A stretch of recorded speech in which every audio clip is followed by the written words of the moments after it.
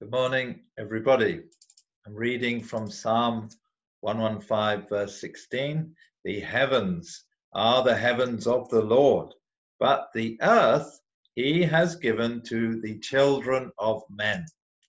If we ignore all the empty space, almost all the universe, 99.9%, consists of flaming gases.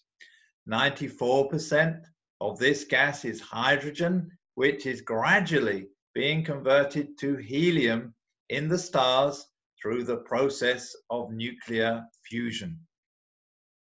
The other 0.1% of the universe consists almost entirely of frozen solids drifting in space, planets, asteroids, meteoroids, comets, dust, so on.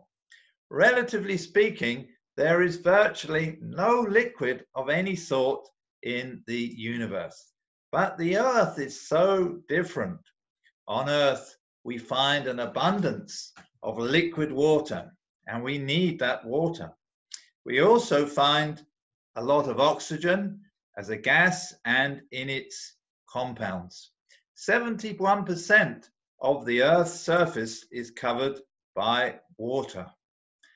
The average temperature of the universe is minus 270 degrees Celsius. That's cold.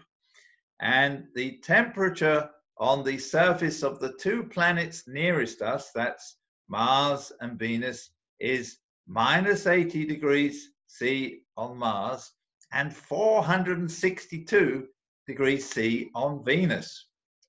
Not very comfortable. But the average surface temperature on the Earth is 15 degrees C, which is why there is so much liquid water. But 97% of water on the Earth is salty seawater. At first, you might think that it would be better if the oceans were fresh water. That would solve the problem of where to get drinking water for all the world's population, which of course keeps going up.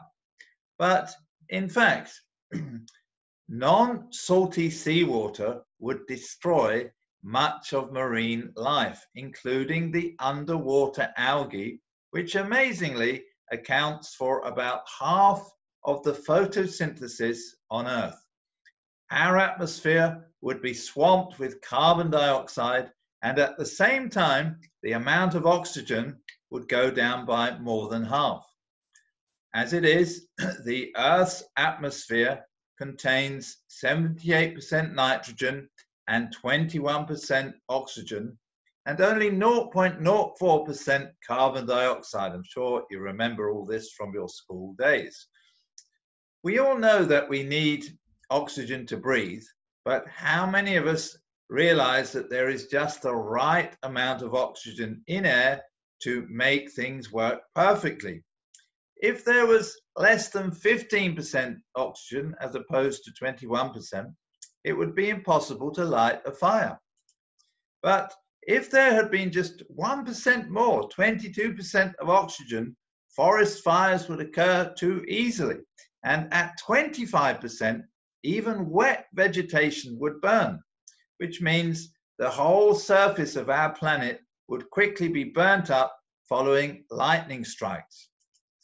When we look into the universe through our modern telescopes, we see a very hostile place. But our own Earth has been uniquely and graciously and wonderfully designed to enable life to thrive here.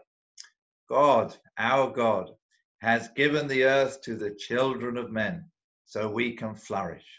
Amen. Have a great day.